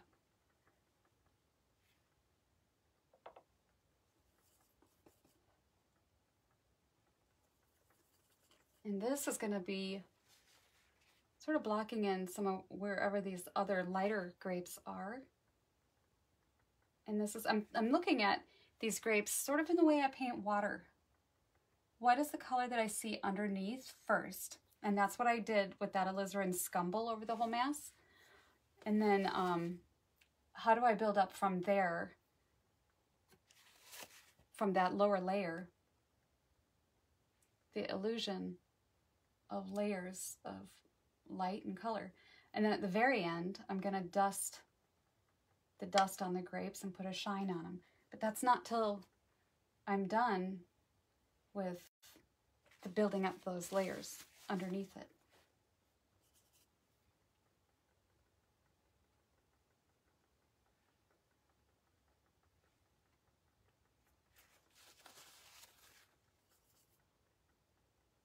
Oops. And this one in front is getting a nice little hit of lighter color. And then I think that some of these have a little bit more alizarin, so I'm just taking a thin layer of alizarin and gonna layer this on in some passages. Maybe alizarin and cadmium red, just those two. More of the alizarin than the red.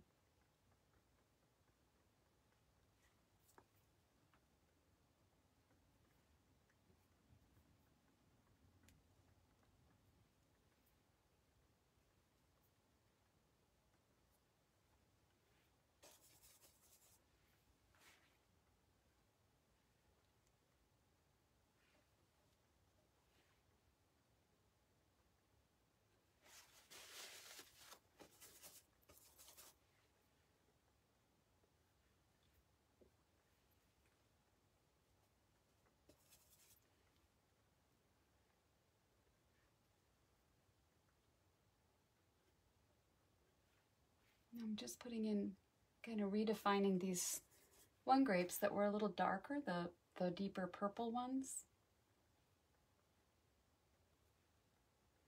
Now dust, I'll put the dusting on those, that it'll make them look a little bit more light once that dust is on.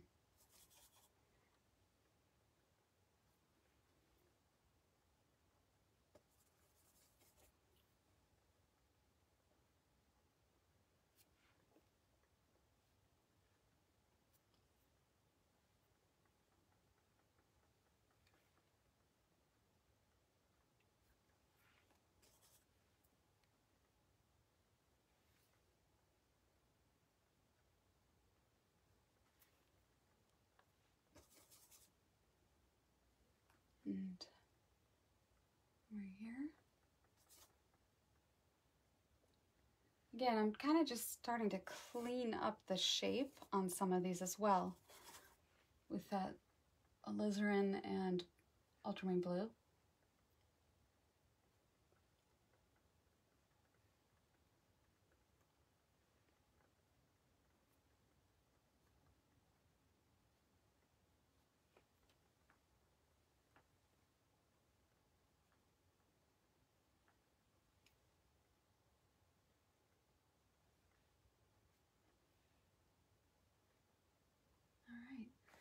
Now, time to put on some of that dust. I think I will use the smaller brush.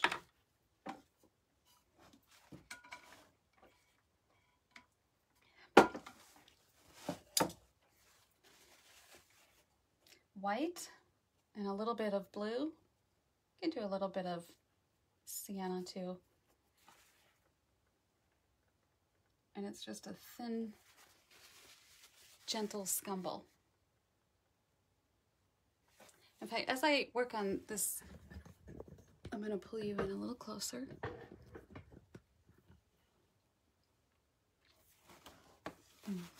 Hope that that's not too hard to see.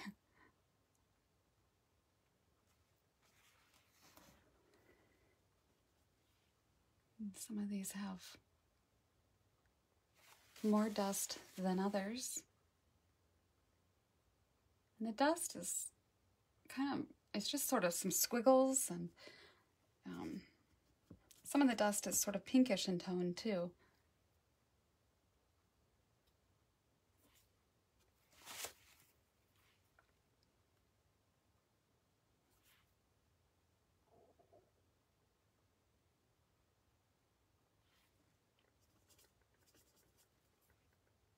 And this one is very light over here. I'll just soften that around.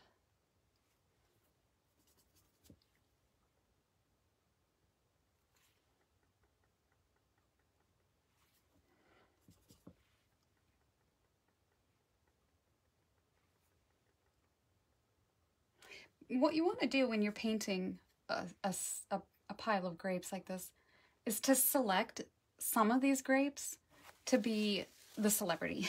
Which ones are going to get the most attention. It's not necessary to paint them all with the same amount of detail. In fact, don't, because it doesn't help their cause if they're all painted equally important. Again, remember, you're always your focus is always to lead the eye and tell us what you wanted us to do. Are we to look here, or we did not look here? Where are you directing traffic here? And that's what your job is as an artist, is to, you kind of control this little world here and call the shots. I mean, essentially that's what composition is. It's a nice way to sort of boil down what composition means. Telling the viewer what to do, where to go, how to get there, and how long to stay.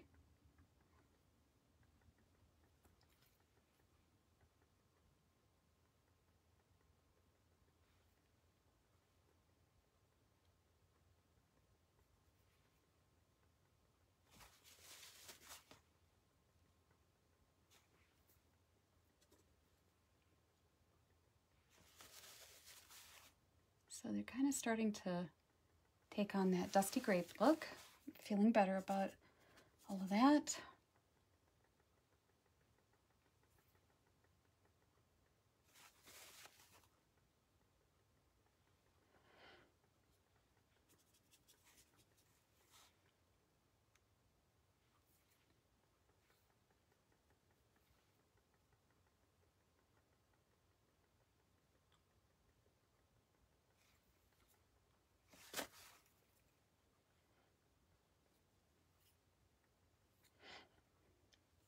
A little more blue and white down on my palette. I know it's kind of hard to see, or impossible to see.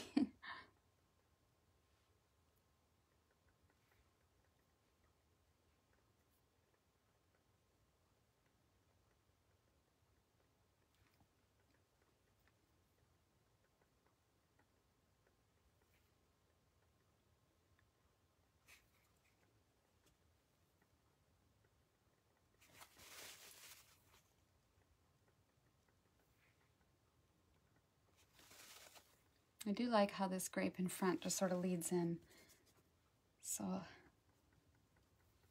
but I have to shape it a little better.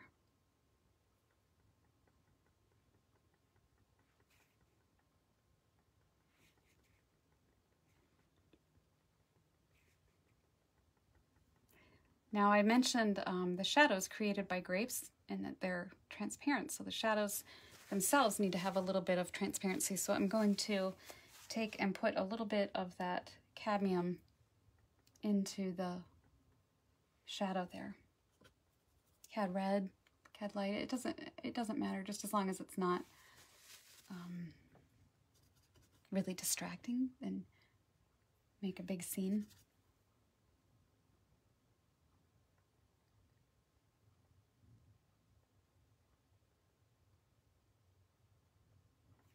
Cleaning these up.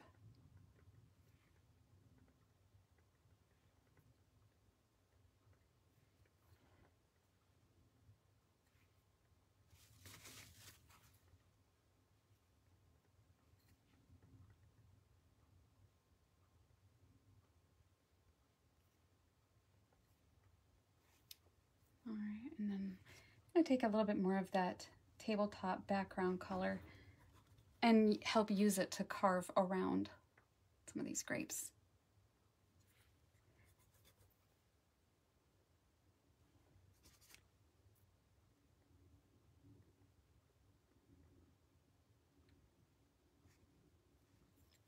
I think that's kind of important to give them a little bit better shape.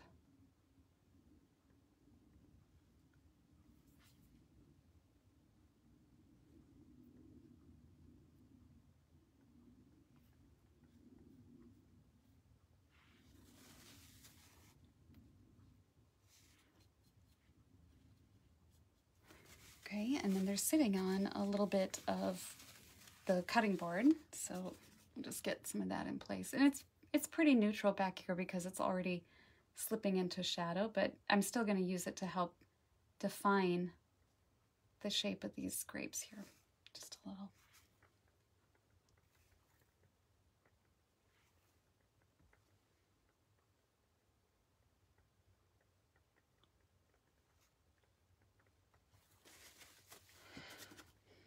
Okay, getting closer.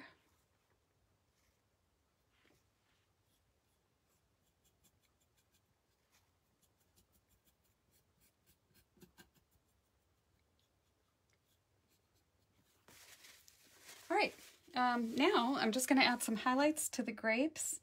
I'll get the stem. Stem's pretty much, I just painted around it. So I'm going to just sort of suggest that the light is hitting it stronger right there. Clean that up. And there was a little shadow cast on the pot, so we'll just go like that.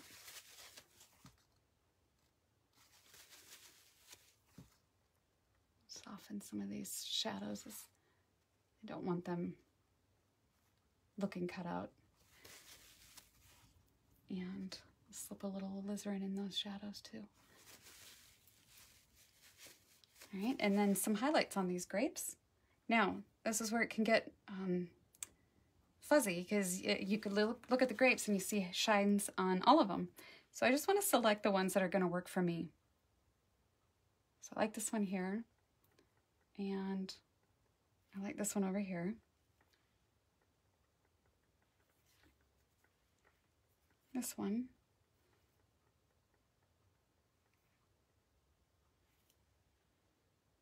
Thinking about it in terms of music,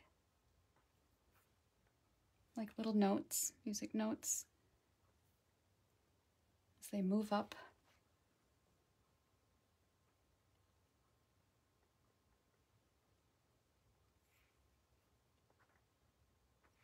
Like that.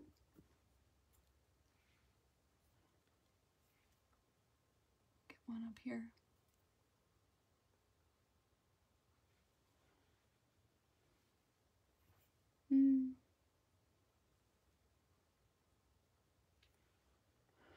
And I think just one more back here. Okay, now I'm just going to take a little bit of kind of a greenish ochre to suggest some of the stems.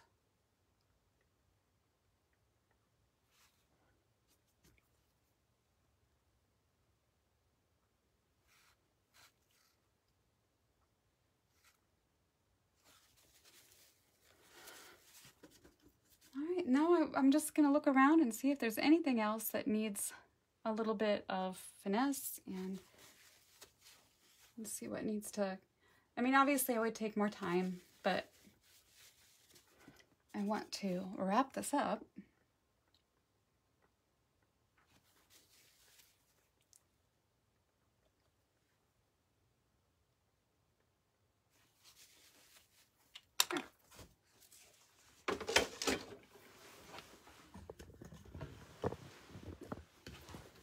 All right, well, I think that went a little bit longer than my 20-minute allotment. Actually, I think that we went about 2 hours. So thank you, everybody who held on. And if you're watching on YouTube, thanks so much for watching. Be sure to like and subscribe if you enjoyed it. And everybody on Facebook who's watching right now, thank you. And I will hopefully see you next Friday. And I would like to do these a lot more often as it works out and as it works in my schedule. And I will make announcements during the week about going live on that Friday. So if you're watching on YouTube, follow me on Facebook and you'll get those announcements. And I will also try to make posts on YouTube as well. I know you can make little posts about when I'll be live. I know that they like to catch on to when I'm doing that as well. And again, if you left questions, I will get to those when I'm done. And yeah, thanks so much, everybody. And I hope that this was helpful. And I will see you next time. All right, bye-bye.